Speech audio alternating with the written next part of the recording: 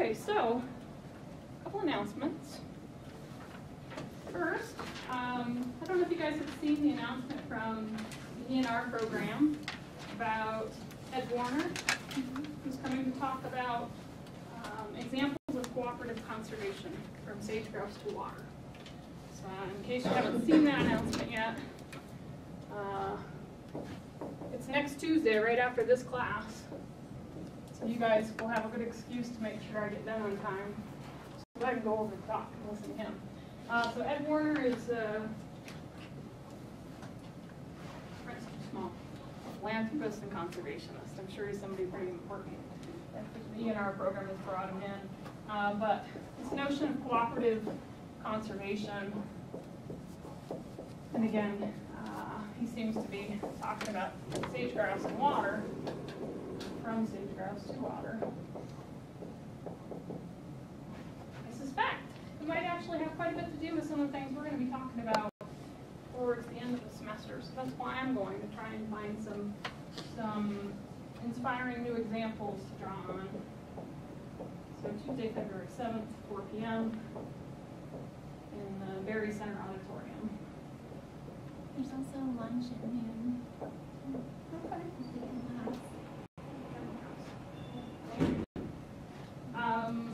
So I just wanted to raise your attention to that because I think it could be applicable to class. Next announcement. I don't have your exam or your homeworks graded yet. Usually takes me about 2 weeks. I'm going to try and do a better job this semester, but if history repeats itself, it's closer to 2 weeks rather than 1, and I apologize for that. It's just the nature of it. Do I have grad students to do it? No. You guys would love it if I let my grad students grade your papers. They're harder than I am. If your answer doesn't match mine exactly, they'll take 75% of your points off. So I've tried that in the past as a way to speed things up. It doesn't speed things up at all. It just makes 2 people have to do the grading completely instead of 1. So I'll ask for your patience right from the get-go. But I am always willing to move deadlines. And so given SRM absence, given that I'm not going to have your homeworks back until Thursday, exam 1, let's do Thursday, February 9th. Okay, so a week from this Thursday. So that'll give you a little bit more time to study that. I'll get your homeworks back to you on Tuesday, on this coming Thursday. This supply and demand stuff, you can look at them, figure out what went wrong and why, come and see me the following week or Friday. Hopefully there'll be enough time so that by Thursday you've got things under control and feel pretty comfortable. I don't think I'll put any of this material on this upcoming exam. It's just too soon. You need time to practice the material. And I need time for these guys, missing people, to get caught up. So I don't anticipate this will be on the exam. Any questions before I get started? All right, so we're done with supply and demand. We're switching gears.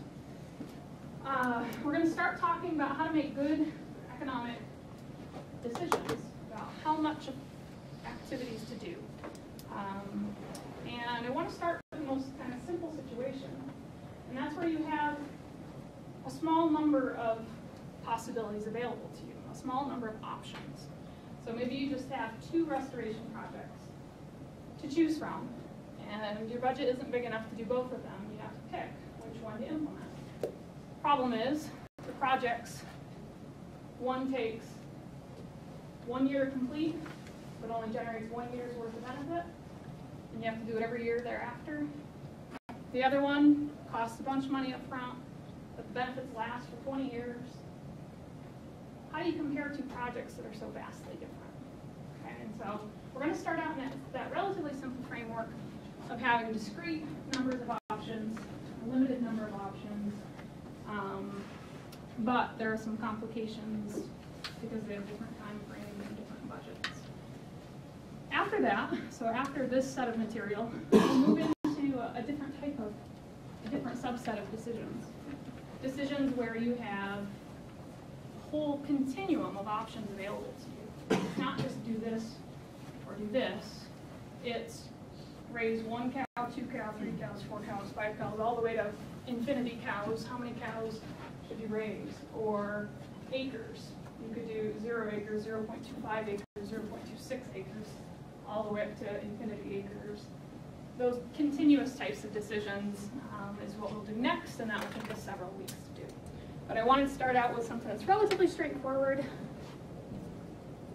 This will be an interesting experiment because I usually do this material towards the end of the semester. This year, I wanted to try a different approach and see if it made better sense to you guys, kind of the flow of information. So, all right, so with these discrete decisions, how do we deal with the fact that they have different time frames, different budgets, different flows of benefits across time?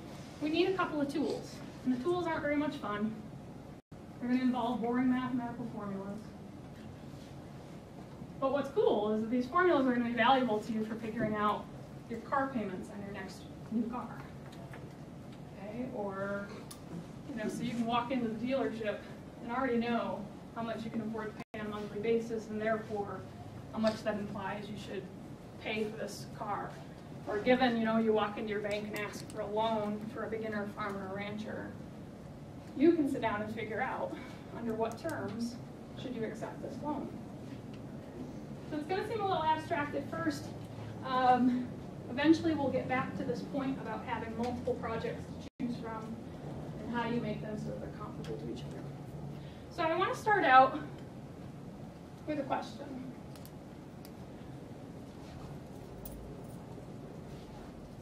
Carson, I have $3 in my pocket. Would you prefer $1 right now? It's not a soda, right? A soda out of plastic. Make it $1.25. Prices rise at a time, right? Would you prefer, it's a little off from my example, but it's real. Update my slides for real prices. $1.25 right now. Or come back on Thursday and I'll give you not just that $1.25, I'll give you everything in my pocket, which is the full $3. So $1.25 today, right now, or $3 on Thursday. Everybody think about this decision for yourselves. No right or wrong answer, just your personal preference. Take $1.25 today, or wait a couple of days and take home $3. Who would take $1.25 right now? There's no right or wrong answer here. It's personal preference. I'm not setting you up to look like a fool or anything. Is this money guaranteed, or is it on some kind of Okay, that's a good question. That's a good question. I don't have an answer for that. I don't know. Think about the chances of me being here on Thursday. Okay. Raise your hand if you want to take the $1.25 today. Okay, so 4 or 5 of you. Who wants to wait till Thursday in order to get $3 instead? All right, excellent. All right, let's do it again. $1.25 today. Or wait till Thursday and get a total of $2. Okay, $1.25 today. Or on Thursday, okay? Raise your hand if you still want it today. $1.25 right now, or wait till Thursday to get $2. All right, we've got a few more people who are willing to take the $1.25 today. You see where I'm going with this? $1.25 today, or $1.50 on Thursday. Who wants $1.25 today? Who's going to wait and take $1.50 on Thursday? Interesting. Okay, and finally, if it were $1.25 and $1.25, $1.25 today, or wait till Thursday and get your $1.25 then. Who wants it today? Does anybody want to wait till Thursday just for the fun of it? It wouldn't make any good sense, would it? All right, you've just learned the concept of discounting. Okay, what economists call discounting. And what we mean by discounting is just the fact that people have preferences for time when it comes to money. Okay, it's the time value of money. Tell me the reasons that you might prefer, so those of you who wanted the money today, in most of those circumstances, most of the experiments we just did, what were some of the reasons going through your mind for wanting it today instead of waiting until Thursday? You didn't guarantee it. That's right. You don't know. There's risk involved. You don't know if I'm going to show up on Thursday and follow through with my offer. Okay, so by taking it today, you avoid risk. By waiting, you take on risk. Any other thoughts that went through people's mind as they were trying to decide that they wanted it today instead of waiting and getting more in the future? Like if you're going to purchase something today and you need that extra little money. Yeah, you bet. Maybe you have urgent purchase needs. Or if we had done this over a longer time frame, maybe you'd be thinking, well, gosh, the price of that soda might be $1.50, or it might be $2 if I wait to buy it, but if I buy it today, it's only $1.25. Right? So there's this notion that through time, prices tend to go up because of inflation.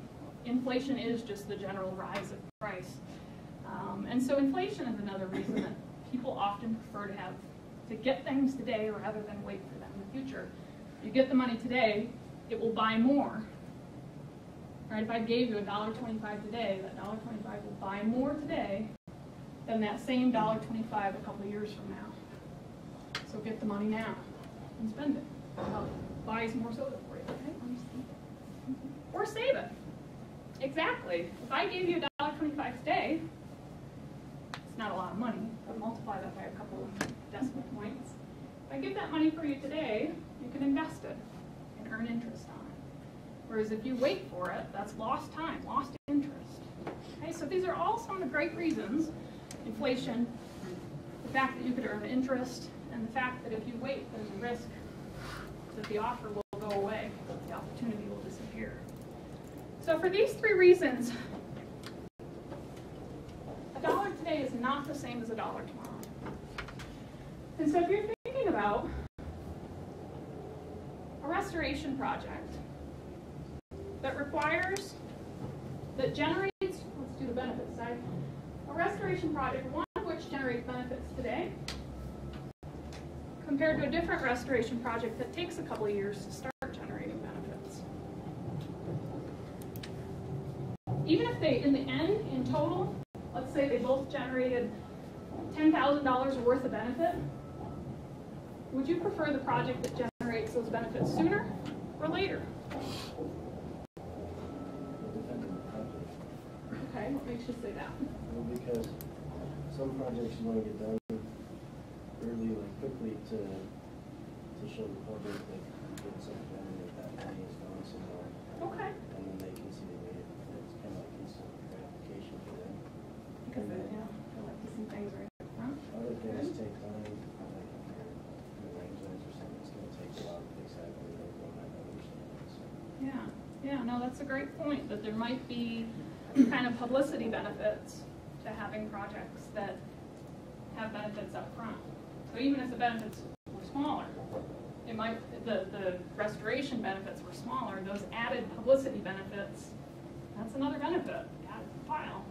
Okay, so there's definitely that reason for wanting to do it sooner. But if you had two projects that generated the same amount of benefits, including publicity benefits, you would want to do it sooner.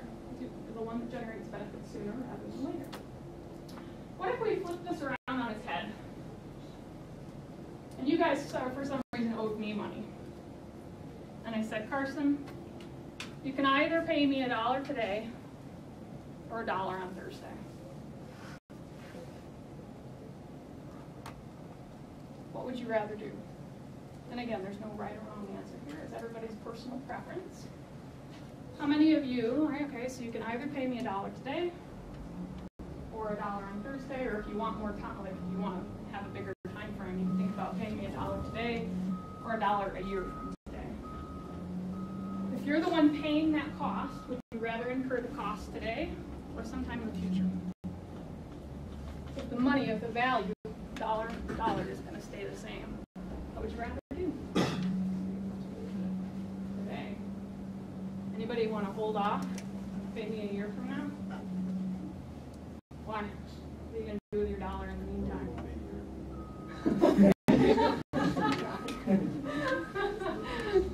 That's perfect. It's perfectly the reverse of risk, right? Perfectly legitimate argument. Between now and then, I'm going to get the heck out of Dodge and never have to pay you at all. All right?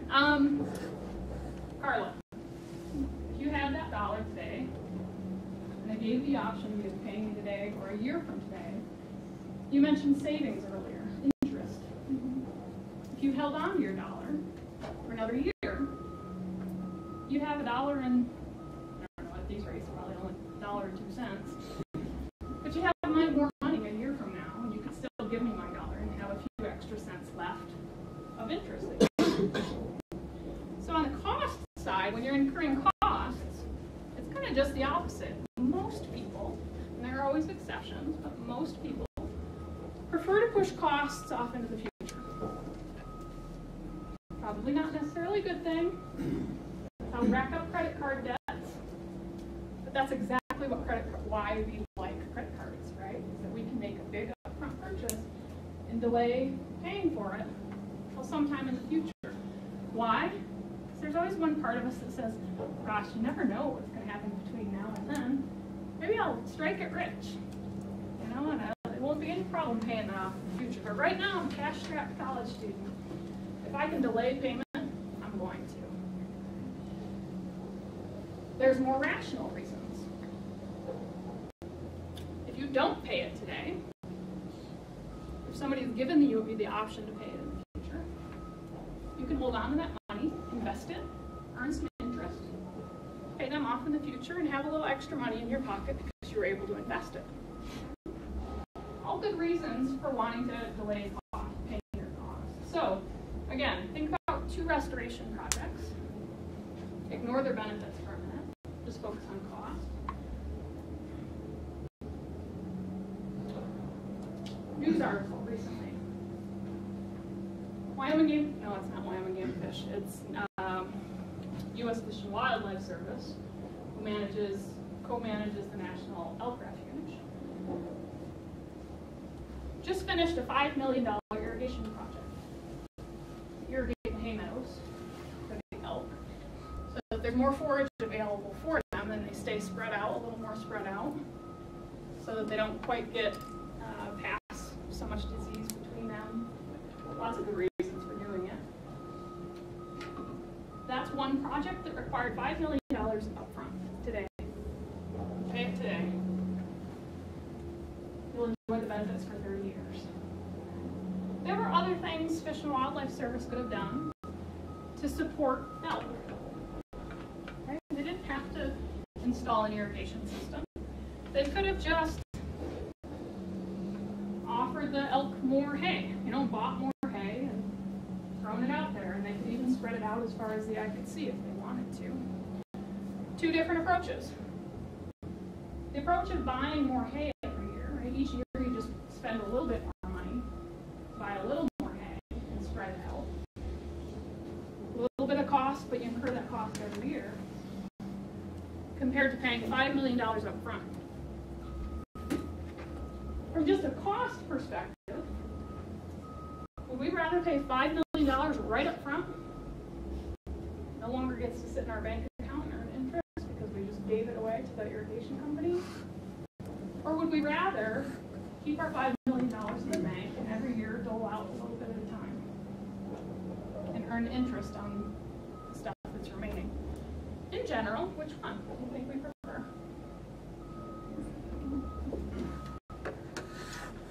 Give up my $5 million. You know how much interest $5 million can earn? A lot. We'll learn. Figure it out.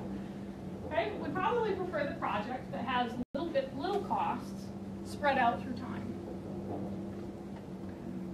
So, here's where we're headed. And here's kind of when you forget about why we need to do discounting, and what we're going to talk about compounding and discounting, and you got to get caught up in the stupid formulas and forget why the heck doing this. Come back and remember this little exercise, because this is exactly what drives the reason behind these formulas. People care about the time value of money. $1 today is not equal to $1 tomorrow. why we have to, it makes it very hard to compare those two projects. $5 million up front for 30 years of benefits, you know, $10,000 a year for a little bit of benefit every year over the next 30 years. Really hard to compare those. It's like apples and oranges. But you, as managers, have to compare them and come up with a decision. Tools today that we're going to learn will teach you how to make those apples and apples so that you really can compare them fairly and make the best decision. That sounds really exciting, doesn't it? Get ready. It's all down here. It's all downhill from here. All right. I think this is, let's see what's on this one. We've already kind of we've done this. I borrowed $100 from you today. I'm going to tell you that I'm going to pay you back a year from now. The question is, how much do I owe you a year from now? Are you going to just let me pay you the $100 back a year from now? You shouldn't. Right? What have you given up? When you gave me the $100, and you let me borrow it for an entire year, while you sit and wait for me to pay you back, what have you given up? You've given up interest that we could have earned on it. You've given up the fact that a year from now, $100 isn't going to buy nearly as much as it does today. Okay, so that's inflation. And you're taking on the risk that you may never see me again, or your $100. And you should charge me something for that. I mean, even though if I run out on you, just because you've charged me more money, you're not actually going to get that money back. But if you do get your money back, if I do come back a year from now and pay you, you should make me pay you for having to have taken that risk, for having to worry the entire year about whether or not you're ever going to see me again. I should pay you for that inconvenience. Okay? So a year from now, you should make me pay more than $100. And so how do we do this? You can say, well, maybe prices are going to rise 5% over the next year. So a gallon of gas that costs $3 a gallon right now, a year from now is going to cost, let's see, 1% would be 3 cents. 1% would be 3 cents. Do that by 5%, that's 15 cents. So a gallon of gas that costs $3 today is going to cost $3.15 next year. Right? So charge me 5% for inflation. In this case, $100 times 1.05. Right? That's $100. The 1 is to represent that you're going to make me give you back your original 100 plus an additional 5%. Okay, so I'm going to have to give you an extra $5 because of inflation. Suppose that you could have taken that money and put it in the bank and earned 4% interest. So you should make me pay $4 for that lost opportunity to earn interest. And then however you think, however risky you think I am. If you think there's a 5% chance I won't be here a year from now to pay back, charge me 5% of the risk you're taking. Some extra $5. So if I were you, I'd say, yeah, I'll let you borrow $100 today, but a year from now I want 114 back. And then I get to decide whether I think that's fair and worth it. So that's the general premise about why money today is not equivalent to money tomorrow. Oh, let's see what else we have. I think you guys get the point. There's a couple of additional slides. If it's still kind of, you're not quite comfortable with the idea, there's some other examples. So you did some work for your neighbor rancher, and the neighbor says, hey, I can't pay you right now, but a year from now I'll give you $114. And you're like, crap. I did the work because I wanted the money. Because there's some fancy new something out there I want to buy. So what do you do? Turn around and ask the neighbor. You could ask him to do it in installments. If you wanted the money up front, how could you negotiate negotiate with them. What would you guys do? Say, thanks for the offer for $114 a year from now. But you know what? I'd be equally happy with, how much would you be willing to accept if he gave it to you today? Less, something less than that, right? Okay, so instead of, before we were just talking about taking money in the present and thinking about how much is it equivalent to in the future, this example is just asking to do it in the reverse. Your neighbor offers you $114 a year from now. The question is, how much would you be willing to accept? How much less would you be willing to accept if he gave it to you today? You'd be willing to accept less for the convenience of having it today, the opportunity to have it. So you might turn around and say, you know, give me $100 today and we'll call it even. I'm willing to give up $14 for the convenience and opportunity to have that money today instead of having to wait. So just the opposite, flipping the coin the opposite direction is all. All right, summary slide. So throughout these presentations, we're going to be referring to something called your discount rate. Your discount rate is just your personal preference about how much more valuable money is today than in the future. And we've already talked about kind of three or four different components. What you should take into consideration when you figure out how much more you value money today versus in the future. So when you hear discount rate, I'm just referring to kind of the sum of these three considerations, these three issues that make us think differently about money through time. All right, our first example. Suppose your discount rate is 14%. Okay, what does that mean? That means you would be equally happy with the $100 today or $114 a year from now. Okay, that's what the discount rate kind of is telling you. The two values that you're equally happy with today versus a year from now.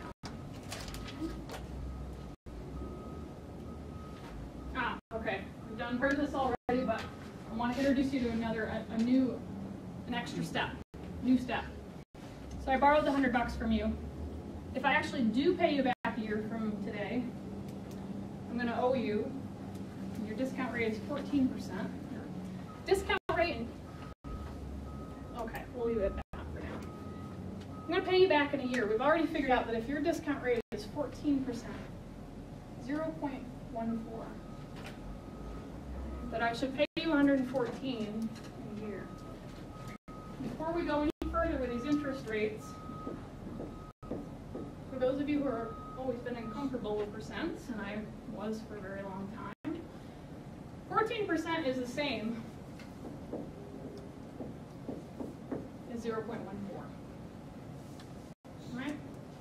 0.14, if you want to convert it back to 100%, you just multiply it by 100%. And what we mean by that, there's two zeros on the 100%. That just means move your decimal plate 2 places.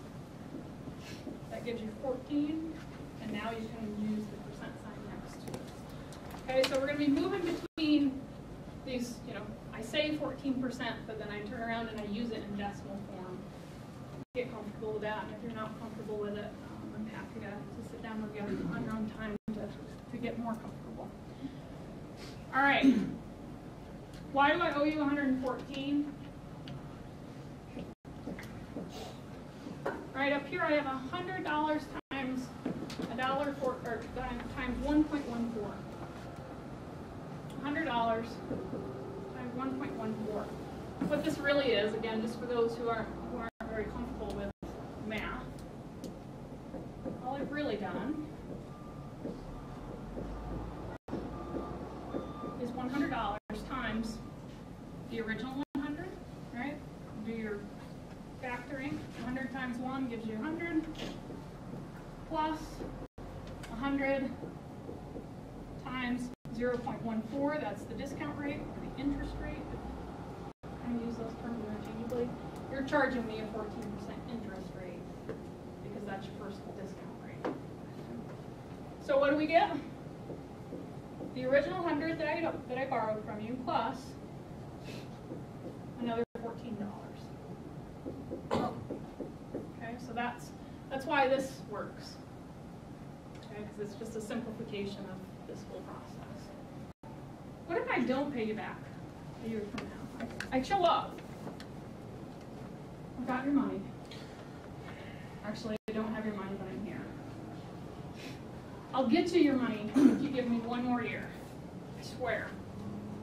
I just need one more year. How much should you charge me for borrowing it a second year? How much should I owe you at the end of the second year? How much do I owe you already? $114. And if I showed up with that $114, you could have taken it and stuck it in an interest account, my interest-bearing account, and earned interest on my extra $14, right? So, how much do I owe you next time you see me? How do we figure that out?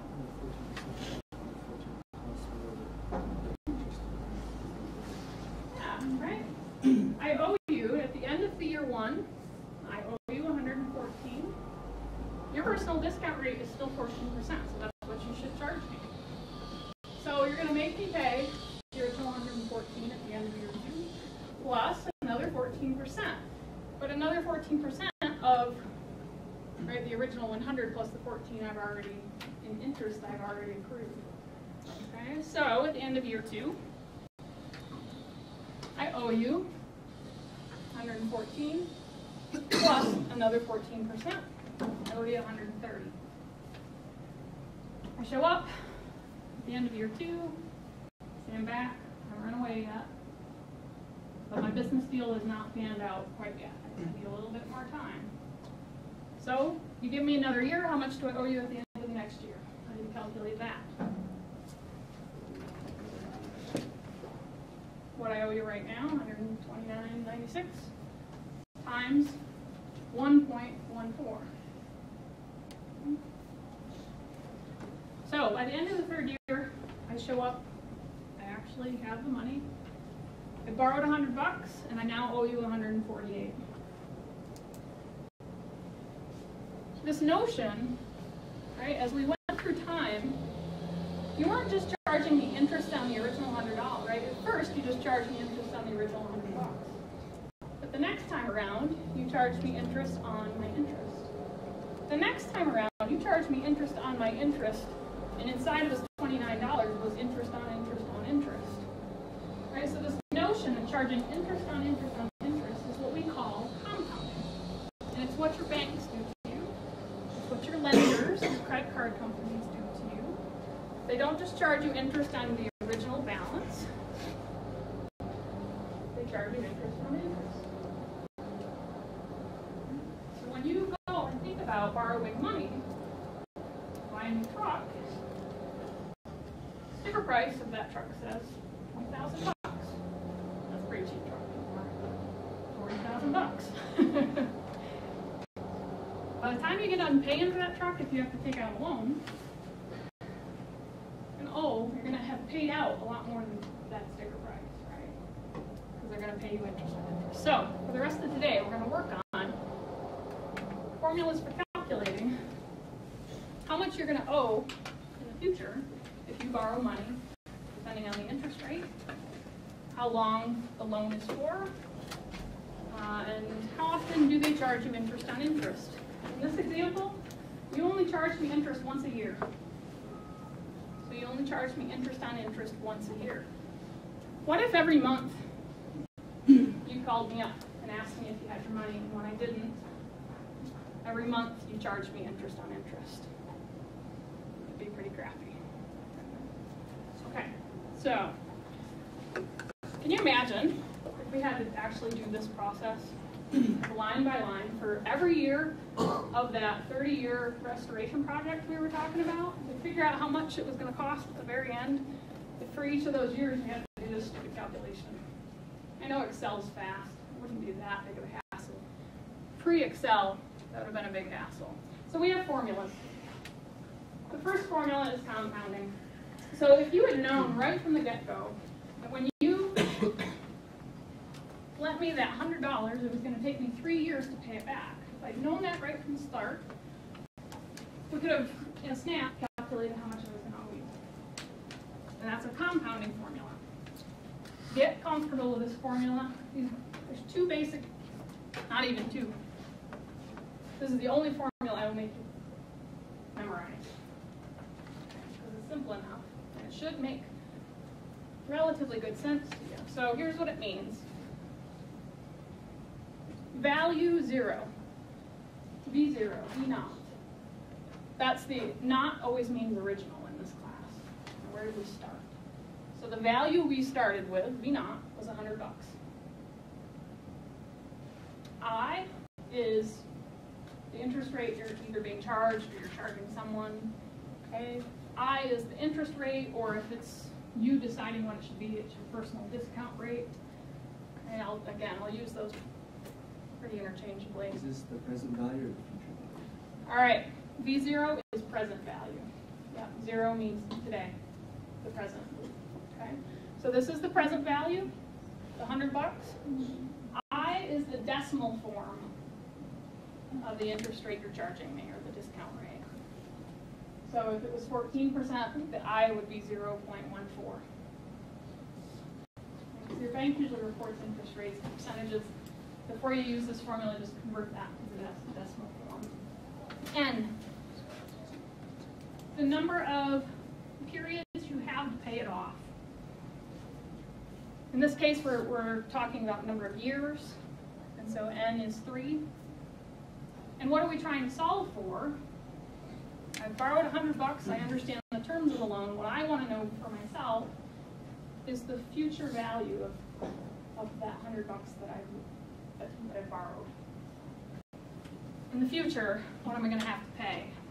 So N, right, N is just representing N years from now, 3 years from now. What's the value going to be of this original $100 I borrowed? So if your interest is like 14% right now, and you pay that like monthly, you should take 14 divided by 12, by much monthly. Yep, and we'll work on that later. You bet. And we're going to learn that it's really important to figure out if the interest rate is reported on an annual basis, so banks usually report an annual interest rate. If that's what you're going to use, then N needs to be a number of years. If your bank gives you a monthly interest rate, then N needs to be a number of months. Okay, and we'll see that in a minute, that I and N have to be in the same time frame. All right, so you just plug and chug. If you can remember the formula, you just plug and chug, and essentially what we see, right, is that when we did this silly little example where I came back to each of 3 years, what we were really doing is taking $100 times 1.14 times 1.14 times 1.14, or $100 times 1.14 raised to the 3. So these formulas actually make sense. They come from somewhere. If you sit down with the previous slide and figure out, okay, originally I paid 100 times 1 plus 1, 0.14. The next time I paid this 114 times 1.14. And the next time I paid the 129 times 1.14. That formula simplifies down to this, $100, 1.14. And there we go, we get the same answer as before. All right, so that's compounding. Compounding is calculating future value.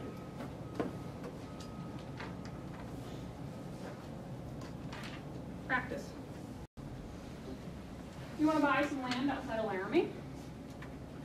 It's a good deal, $20,000 for an acre. It's actually pretty darn cheap in Laramie. I won't tell you how much I'm about to pay tomorrow when I close on a piece of property in front of my own house. So I've been doing these calculations. Inspiring. The bank is going to charge you 10% interest. And again, where do they come up with this number? Yeah, it's there. It's the bank's discount rate. How risky they think you are, plus the opportunities they're giving up on interest earned. All right, if they kept the money instead of lending it to you, they probably could have earned, 4%. They tack on a couple of extra percentage points because they think you're a little bit risky, and they tack on some extra points for inflation. and they tell you you've got 5 years to pay it back. The sticker price of the land is $20,000. We're not going to do payments right yet. Making monthly payments is a little more complicated of a calculation. What you're going to do is you're going to borrow the $20,000 today to pay the landowner. And 5 years from now, you're going to walk to the bank with a lot of cash and pay them off all at once. Okay, so you borrow the money, and 5 years later, you pay the whole thing back. How much do you owe the bank?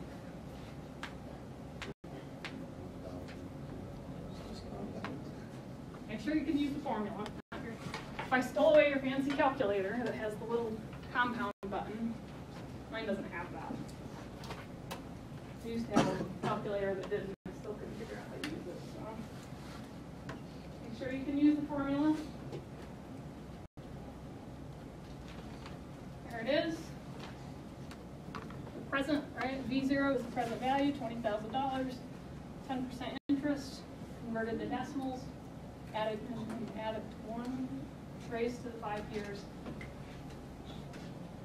$32,000.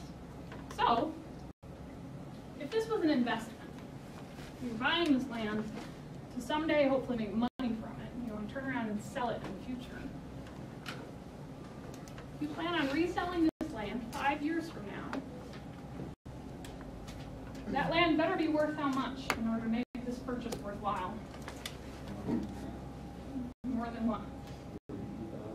That land, 5 years from now, that land better be worth more than $32,000 in order for it to be worth spending $20,000 on it today.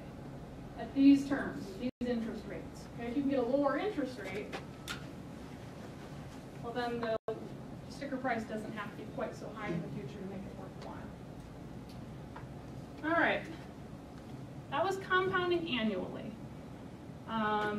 Like I said, charging you interest on interest just once a year. So let's do a comparison. Let's see what happens when we compound monthly. So here's just kind of a baseline example to start with. This is going back to our $100, 14% over 3 years. That's how much I owe you. What if instead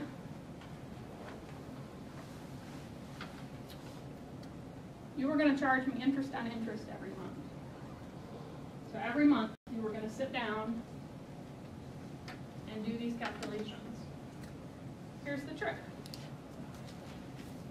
When you loaned me that money, you told me I had an annual interest rate of 14%, but that you were going to compound monthly. When you're working with this stuff, always pay, what matters is how often they're going to compound. How often are they going to charge you? Once a year? Or are they going to do those calculations every month? If they've told you that they're going to compound monthly, the first thing you have to do is get the interest rate into a monthly rate, and then figure out how many, instead of being 3 years of repayment, turn that into how many months of repayment, till repayment. So, to convert monthly, annual interest rate to monthly, just take that 14%, leave it in decimals to begin with, or leave it in percentages to begin with. 14% over the entire year, spread out evenly over 12 months. That spits out 1.17. The percent sign is still there. Convert it to decimals so that we can use it in our formula. Just move the decimal 2 places. That leaves space for 1 0. 0.0117 is our monthly interest rate, or 1.17%. All right, so now we got our monthly rate, and we're ready to do it. Well, we're almost ready to do our calculation. They're going to compound monthly over 3 years, but they're doing it monthly, so we need to translate that. 3 years equal to 36 months. So they're telling you they're going to compound. They're going to charge you interest on interest 36 times over the next 3 years.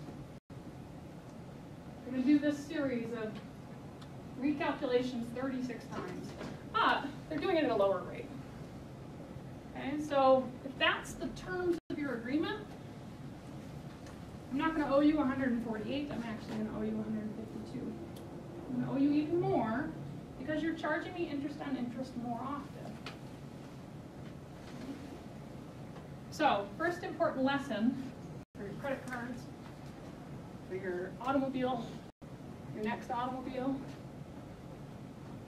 for your student loans, pay attention to which rate they give you. Are they telling you an annual rate, or a monthly rate, or a daily rate? There's some credit cards out there. Right? So what kind of rate are they giving you? And how often are they going to do the compounding?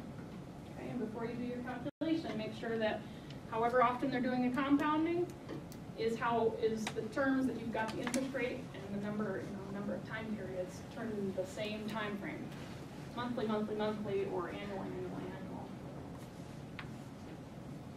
I saw an ad the other day for a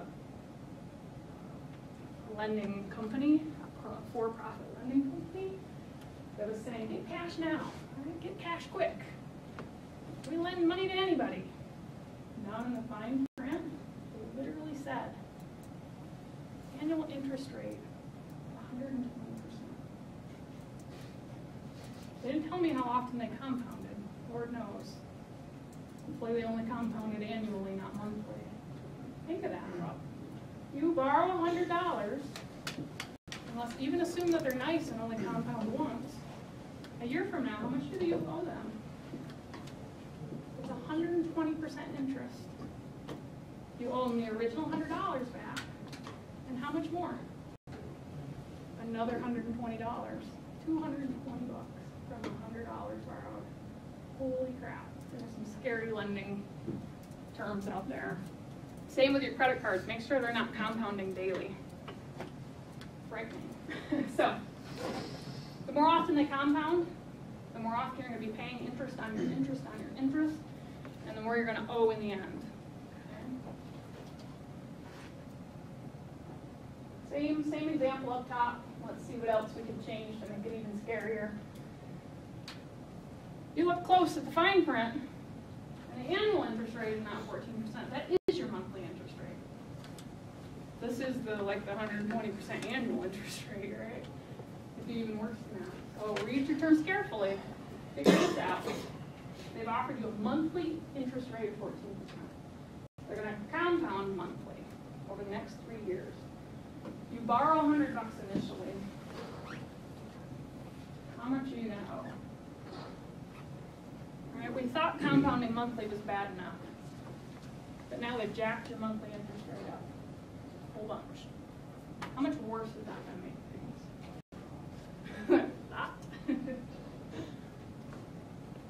What do we got? Remember, use your formula, not just your calculators.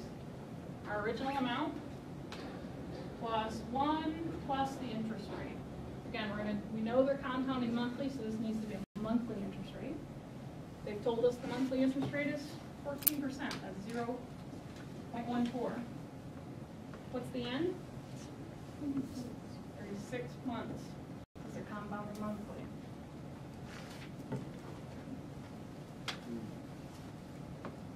Anybody else get that? Is that right? Could that possibly be right? Good Lord. If you can get somebody to pay you those terms, you should definitely let them borrow your $100. Why did they charge? Why would somebody charge 120% interest? This company whose commercial I saw, I literally saw this on TV the other day. It's more likely to compound daily because it's a quick, small chunk of money loan. They need to make money on it. All right, so it yeah. would be $100 to get from, I don't get paid till Friday, but I got bills due Monday. Yeah, so maybe it's going to be over a pretty short term, and when it comes to paying your bills, really critical bills like your rent, people are pretty desperate. They're willing to pay a pretty high daily interest rate. So maybe they compound, they have a high daily interest rate, and they're compounding daily. And that translates into this giant annual interest rate. Okay, why else? There's a lot of risk associated with allowing anyone to borrow. Who do they let borrow this money? What do the commercials say? Anybody. For every person that comes in and borrows money and pays them back, how many customers do they never see again? A lot of their customers, they're flight risk, right? A lot of them they won't see again. So how much do they have to charge the person, the few people that will actually come back and pay the money back? Enough to make up for all the money they lost on the people who never came back, right? And that's that risk concept. All right, let's keep going. Here's the take-home point. Be aware of your interest rate. Are they reporting it as annual, monthly, daily? Be aware of how often they're compounding your interest. Annually, monthly, God forbid, daily. And when you do these calculations, make sure that if they're compounding annually, that you're using an annual interest rate and an annual N. If they're compounding monthly, you're using a monthly rate, and N is in terms of months, not years. Same for daily. Application of extension. Let's see. This is just something you can practice on your own. It's slightly more complicated. The only thing, so again, we're on this $20,000 parcel of land from the bank in Laramie. You don't need to borrow the full $20,000. Okay, maybe you only need to borrow $10,000 from the bank. You've got $10,000 in your savings account that you can use for purchase. You guys already know how to do this part? How much are you going to owe the bank? How much your own money? Is it free? If you didn't buy this land, what could you do with your money instead?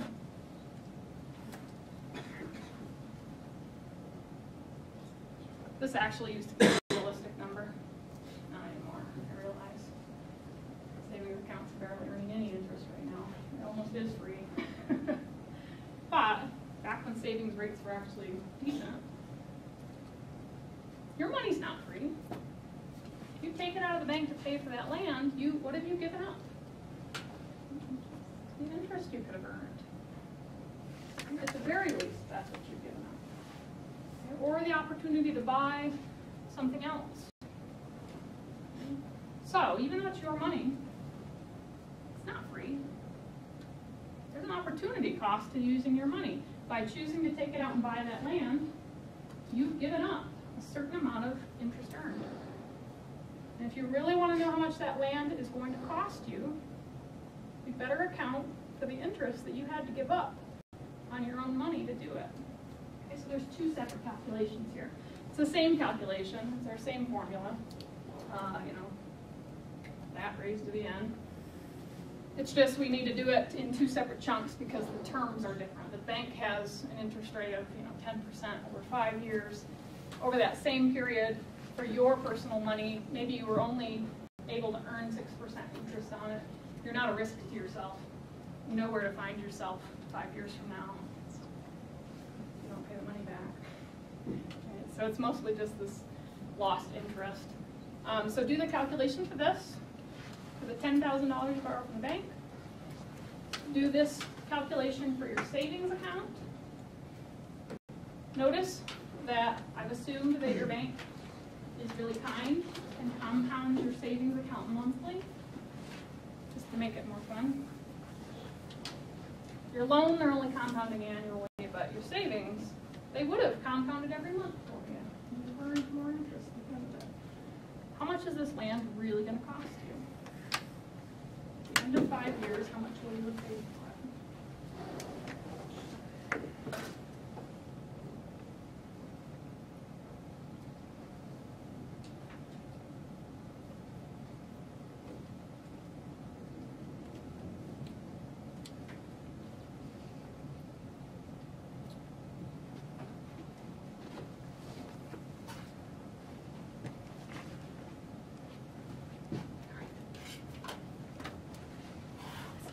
That's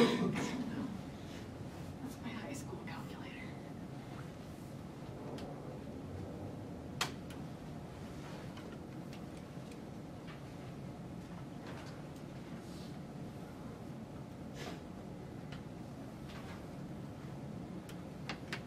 Here's how much you're going to owe the bank at the end of the 5 years.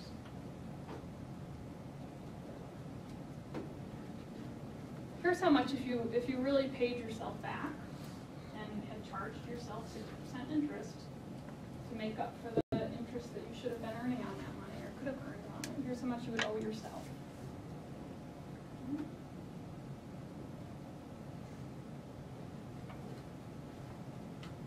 This one's lower because we had a lower interest rate, even though we were compounding more often. So that, again, that $20,000 parcel will actually end up working out. Again, a lot of people won't pay themselves interest. They won't actually come back 5 years from now and put $13,489 back in their savings account. But technically, that's how they should think about the cost of this land. Okay? By taking that $10,000 out of your savings account, you've given up almost $3,500 worth of interest under these conditions. And so that's an opportunity cost that you should account for. Everybody on track? Got the hang of it? I've got some practice stuff for you at the end of class that you can take and do on your own, and I'll post a key in a couple days or so. All right, so something you actually care about. 2 range improvement projects. Project A will generate $1,000 worth of net benefit. So I don't know how much it cost, but after we paid off those costs, we still had $1,000 worth of benefits left. That's the net benefit. Okay? Take the total benefits minus the cost, how much we got left. This project generates $1,000 worth of net benefit today. Project B doesn't generate benefits till next year. Okay, and those net benefits are $25 higher, but you have to wait a year to get them. Okay, pretty contrived. But we'll start simple and work our way up to more complex. Which project do we prefer?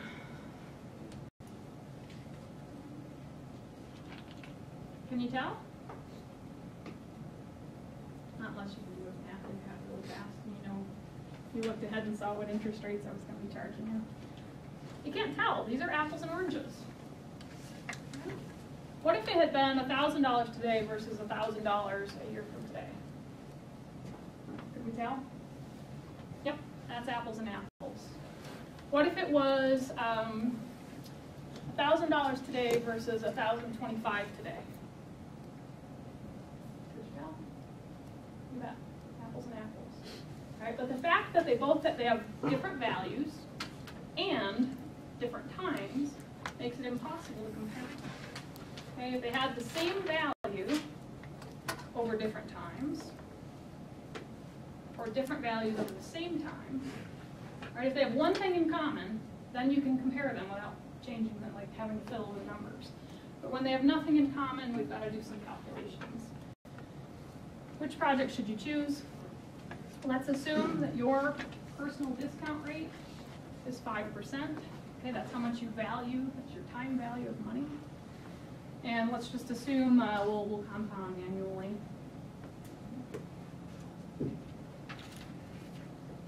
There's 2 ways to do this. The way that we have been doing it. So you could do one more round of practice. We could calculate the future value of both projects, right? We've got apples and oranges. We want to make them apples and apples. There's 2 ways to do it. There's the way we have been doing it. That's calculating the future value of both projects. Get them in the same time period, the future. Using that formula we just used. This guy's already in the future. He's a year from today. That is the future. So we don't have to do anything with him. We would just need to bring this guy from the present into the future. And we can do that using our little formula. Okay? So we use compound to calculate the future value of project A. It's a simple little formula, 5% interest for 1 year, compounded annually. The future value of this project A, right? We did it. We'd get that $1,000 today.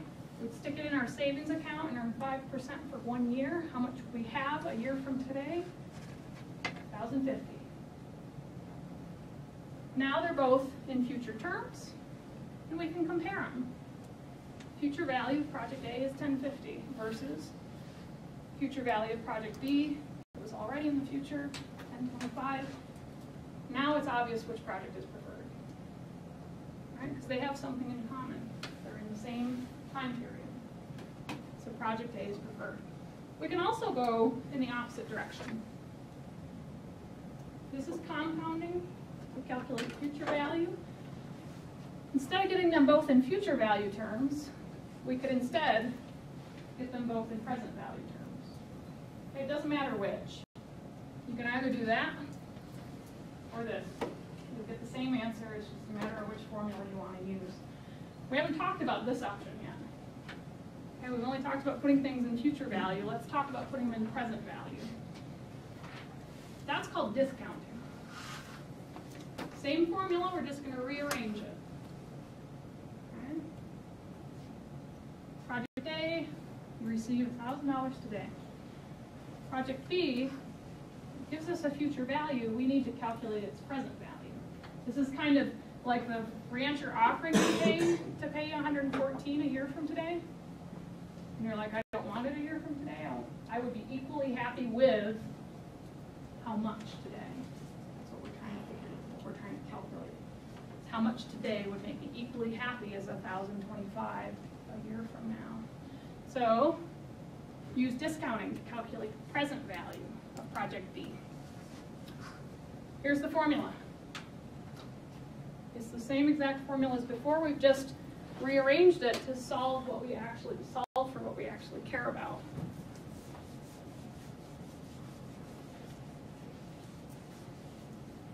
Okay, so before we had Vn was equal to V0 times 1 plus I to the n. So before we were given present value and we're trying to solve for future. Now we've got just the opposite. We've got future. We want to solve for present.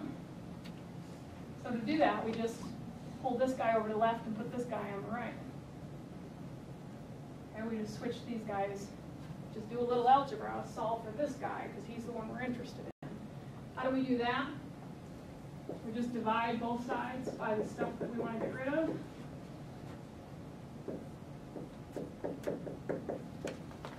Those two terms cancel so that we're left with the thing that we want to solve for. And voila, there's our discounting formula. Okay, so same formula, you just rearrange for the part that you want to solve for. Present value equals future value divided by the same 1 plus I to the n. So, help me calculate the present value of project B. What does 1,025 represent? What is that? It's the future value. It's Vn. You plug it in there. Same terms as before. I assume 5% and compounded annually for 1 year. If those terms, 5% compounded annually, what this is telling us, how do we interpret this, is that given our personal time preferences, we would be equally happy with $976 today, instead of waiting a year to get $1,025. Does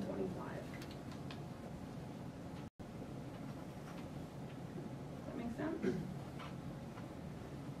If you get $976 today, what can you do with it for a year?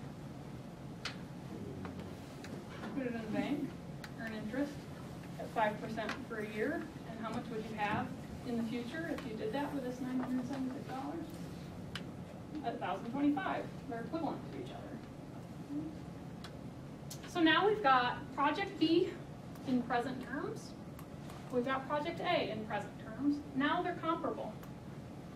Would you rather have $976 or the equivalent of $976 today? You're not actually going to get $976 today. That's not how project B works. But 976 is the equivalent value of getting $1,025 a year from now. Okay, so would you rather have the equivalent of $976 today or $1,000 today? Pretty easy to compare, right? Once again, and it should be the case, that either approach gives you the same answer. Project A is the preferred project, given this particular assumption about interest rates and compounding and the lifespan and whatnot. All right, here you go. My hunters in the group. You sell guided elk hunts.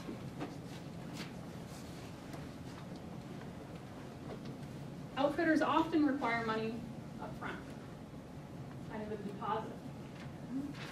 So you sell guided elk hunts, and you typically book them a year in advance. And your customer calls and says, listen, I know you usually ask people to pay right up front. So I know option A is for me to pay you $4,500 today. But let me make you an offer. I'll tell you what, I really don't want to send you $4,500 today. That money's valuable to me. I've got some investment opportunities. I hate to cut you a check. So here's the deal. If you're willing to wait a year, I'll pay you when I show up for my hunt. I'll pay you $5,000 instead of $4,500. How do you compare those if you're this business person? Yeah, I mean, you've got your gut feeling, right? You know what kind of bills you have to pay. But now you have a formula to help you think about it objectively. And again, there's two ways to do this. Right now, they're in different time frames. This one's today, this one's a year from today. Apples and oranges. You can either get them apples to apples by calculating the future value of $4,500, or you can get them oranges to oranges by calculating the present value of $5,000 a year from today. So you can either compound or discount to get the answer. It just depends on which way you want to go. So practice that one. Interest, thank you. It's an important piece of information. Based on your personal preferences, your time value money is 10%.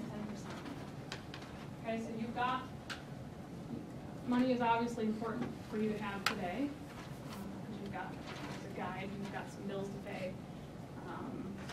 If you don't have the money from your hunter, maybe you have to go and borrow money from the bank at a 7% interest rate, plus a 3% risk if the hunter never shows up, even though you've invested in a bunch of resources for them. Assume compound annually, or if you want to be more, if you want to practice something more difficult, you can change those conditions.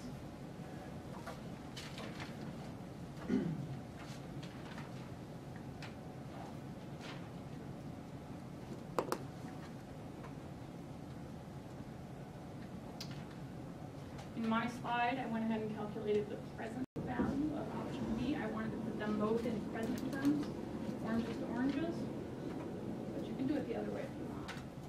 Just don't have that answer in this particular slide.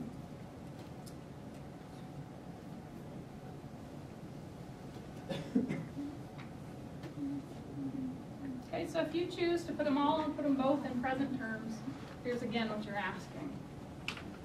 He offers you $5,000 a year from today. But you're trying to ask yourself, you know you can't get this money earlier. If you choose this option, you're going to have to wait a year. So this is kind of a hypothetical. You're saying, hypothetically, that's what he was offering me, I would be equally happy with how much today. Okay, if I had this much, if I had a certain amount today for a year, how much of this would it take to end up at $5,000 a year?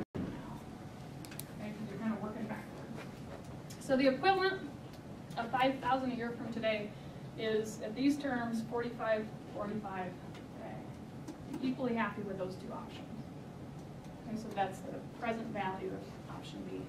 Now you can compare them. Would you rather have $4,545, the equivalent of $4,545 today, or $4,500 today?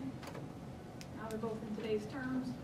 Pretty easy to conclude what's preferable. Option B in this case is actually preferable. Given your opportunity cost of money, it is worth waiting a year. He's going to pay you more than the equivalent of getting $4,500 today. All right, so just a summary. Here's the formula. Here's what it means. Compounding versus discounting. Pick up. We've still got 5 minutes, so don't start zipping things away yet. I'll put these on each end of the room. These are just going to be just for practice, not for credit. I want you to still be working on your supply and demand for the exam, so I don't want to compensation credit. Work through a few of these. We've got a lot to go still. Next, let's see, can we do this one?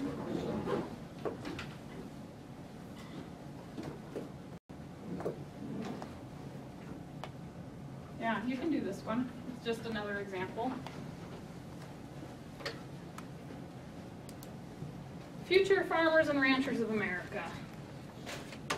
5 years from now, when you graduate from college, you would like to have enough money to purchase $1 million ranch.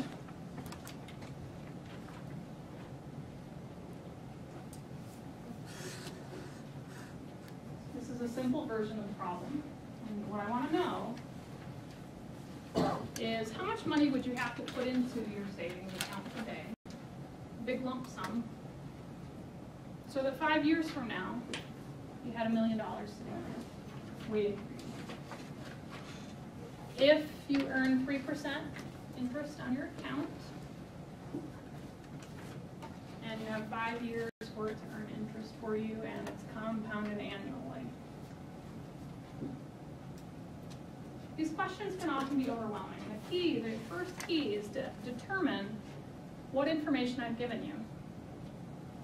I've given you a figure of $1 million. The only question is that a present value or a future value? It's future. So what must we be looking for? We must need to solve for present. Which formula helps us do that? Discounting. Okay, so you break out your discounting formula. 1 million is VN. 1.03 to the 5. How much money do you need to deposit today so that you can buy your $1 million ranch 5 years from now? Is it $1 million? Nope. 862,000. Sweet, we can do that. Come on, no problem. Just call your grandma up. See if she's got some money spared in the bank for you. All right. So we can. Let me just make sure this isn't another easy example. See where we're going next. Opportunity to purchase land for $500 an acre. In 10 years, you think it's going to be worth twice that. So this is an investment opportunity. Oh, yeah, let's do this one before you leave, because this is cool. You need to find a loan. All right, so you've identified this piece of property for $500. You speculate that 10 years from now, it's going to be worth twice that. What information have I given you so far? What is $500 an acre? What's $1,000 an acre? Speculated future value. Okay, we'll just assume we're smart. Got good information. What could I possibly, what's this piece of information? N. What's the only piece of information you know I'm going to ask for? Interest rate. Cool opportunity, right? You know how much it's worth now. You know how much, you think you know how much it's going to be worth in the future. You're speculating, but you've got a good guess. You've got 10 years to hold on to this land as an investment. And the question is, you're shopping around at local banks. They're offering you different interest rates. What's the highest interest rate you can afford to pay? And just break even on this investment. Like if you pay this much interest, you're just going to break even on the project in the end. So if you can find interest rates lower than that, you'll make profit. If you can only find interest rates higher than that, it's not worth investing. What is that break-even level of interest? Same formula, just solving for a different piece. All right, so you gotta use a little bit of algebra.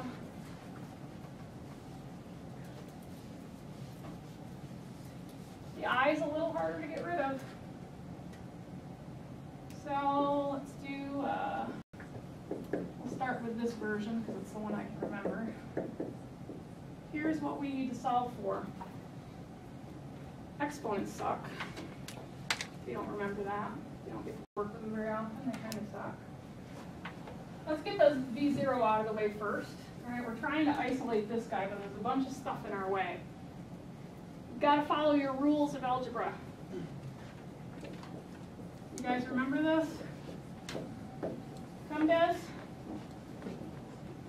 It gets fewer and fewer every year that know what the heck that means. It's the order you have to do things in order for it to get the right answer at the end. First you have to deal with parentheses, then exponents, then multiplication, division, addition, subtraction, right? In this case, in order to get to the I, we do have a bunch of stuff in the way, and it's just a matter of getting some of that other stuff out of the way. So first we can just get rid of the VO, no problem. Just divide, get it over on the other side. Okay, we're closer. Looks like I violated PEMDAS, but we only have to worry about PEMDAS when we get to this part. The next thing that's in the way is the exponent. Anybody remember how to get rid of exponents? I wouldn't if I were you. How do we get rid of exponents? Square root. Almost. 1 over n. Yeah, the more generic version of that. When we're taking the square root, that's when the exponent is a 2. But more generically, we can get rid of it by multiplying the exponent by 1 over itself, because the n and the n will cancel. But anything we do on this side, we have to do over here. So we have to multiply, we have to raise the entire thing on the left-hand side to the same thing, to the 1 over n. So now we've got 1 plus I equals this big nasty thing. We're so close. What do we have to do now? All that's left is 1 plus I. I'm trying to isolate the I. We can finally subtract, right? We got rid of the exponent. Now we can get rid of the addition or subtraction. So I, we just are going to subtract 1 from both sides. We've got this big ugly thing. Vn over V0 to the 1 over n minus 1. Now you've got the correct formula for what you're looking for as a function of all the other pieces of information that you have. The only trick is figuring out on your calculator how to raise something to the 1 over something else. But you can do that. I'll walk off with my calculator, Becky. It's my pride and joy. Answer. You go home and practice, but here so that you know I didn't show you the details. Okay? Again, we're just using this formula, we're rearranging it to solve for I, then we plug and chug. And you'll end up with break-even interest rate 7.2%. You can get a loan for 7.2 or lower, you'll make a little bit of money. The lower the better. Interest rates any higher than that, it's not worth the investment. You're going to pay more than it's worth. All right, we'll pick up from here next time. Hopefully I'll have your demand and supply homework graded by then. Pick up an exercise on your way out the door.